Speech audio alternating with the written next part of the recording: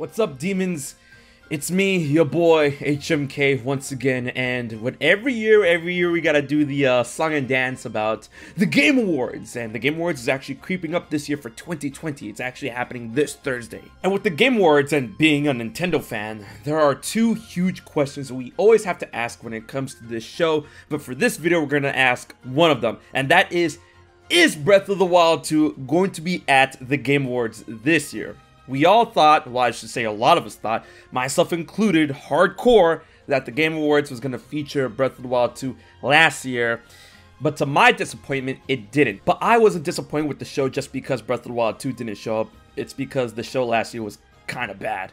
Okay, it was really bad. But to say the least, there are a bunch of factors going into this show that could point possibly at better chances that Breath of the Wild 2 could make some sort of appearance at this year's Game Awards. So if you're ready for the hype, let's strap on in and dive directly into the noise. So the biggest elephant in the room is that, of course, Age of Calamity, Hyrule Age of Calamity, is already out and about. And I feel that Nintendo might have wanted to wait until this game is out, about, and in everyone's minds before they really kick off the hype for Breath of the Wild 2. And I know a lot of you guys have been asking me, where is the Age of Calamity content when it comes to the game? Well, you know, I was a little preoccupied with a little quest within the game, but I could say within 77 hours I was able to 100% it, so let's go! But in my head, this is more of a marketing strategy rather than a story-based strategy in order to get Zelda fans ready for Breath of the Wild 2. Because of course, if they were to promote Breath of the Wild 2 before Age of Calamity is around to release or at time of release, then obviously the hype for Breath of the Wild 2 would cannibalize Age of Calamity. And of course, the other edge to that sword is that Age of Calamity did immensely reinvigorate the hype for the Breath of the Wild, I would say, sub-series within The Legend of Zelda, because of course Nintendo is really running with that success, which is a good thing because I want more Breath of the Wild. And of course, Zelda producer IG Aonuma did claim during the reveal of Age of Calamity that Zelda fans will only have to wait a little while longer before getting new information when it comes to the sequel to The Legend of Zelda Breath of the Wild. I consider it a more focused strategy of what Nintendo was trying to do when they were hyping up Breath of the Wild, but they had Wind Waker HD and Twilight Princess HD in the meantime. The next reason on the docket is that this will be a great way to kick off the Zelda 35th anniversary, which is happening next year, and if all pointers go to the right direction, then Breath of the Wild 2 would be the big game of that year. And honestly, if we consider what's going on with the world with the pandemic, and if the pandemic never happened, either way, the Game Awards would be an immensely great platform in order to promote Breath of the Wild 2. And Nintendo understood this with the original Breath of the Wild because it made an appearance there in terms of promotion 3 times. So you know, like father, like son.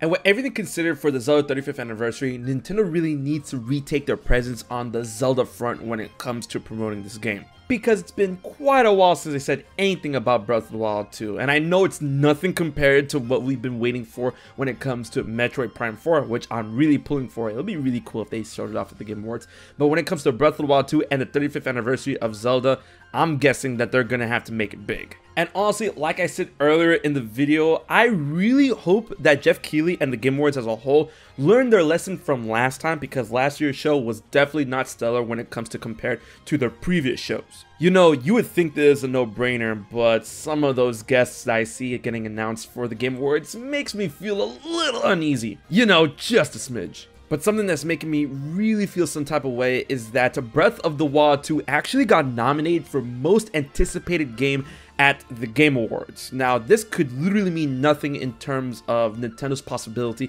of showing off a trailer at the Game Awards, but I mean, it's not unheard of that they would have something ready just in case. I mean, Nintendo did show off a Breath of the Wild Champions Ballad trailer when they won Game of the Year at the Game Awards. And honestly, taking nothing away from the other nominees, but I'm pretty sure Breath of the Wild 2 has it in the bag for winning Most Anticipated Game.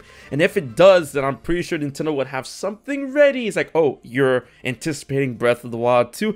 Here's a little taste, and then it shows off the next trailer finally at the Game Awards. Honestly, when you consider everything that we've seen leading up to the Game Awards 2019, I feel that the stars align a little better for the Game Awards 2020 at a possible mention reveal, photo, something about Breath of the Wild 2 at the Game Awards. I mean, hey, we've seen wilder stuff at the Game Awards. Maybe we could finally get a name going forward. And this is just a hype talking. If we talk about the marketing implications that a Breath of the Wild 2 reveal at the Game Awards could have, a trailer reveal or a huge reveal of any type can easily rubber band a lot of sales when it comes to Age of Calamity and the original Breath of the Wild for Nintendo during that weekend. I mean, come on, you saw it happen. When Age of Calamity was announced, Hyrule Warriors Definitive Edition sales shot way up. So if a Breath of the Wild 2 trailer does get revealed at the Game Awards, Breath of the Wild and Age of Calamity sales I know are gonna shoot way up. And Nintendo knows this, so I feel that it was all according to their prime time plan.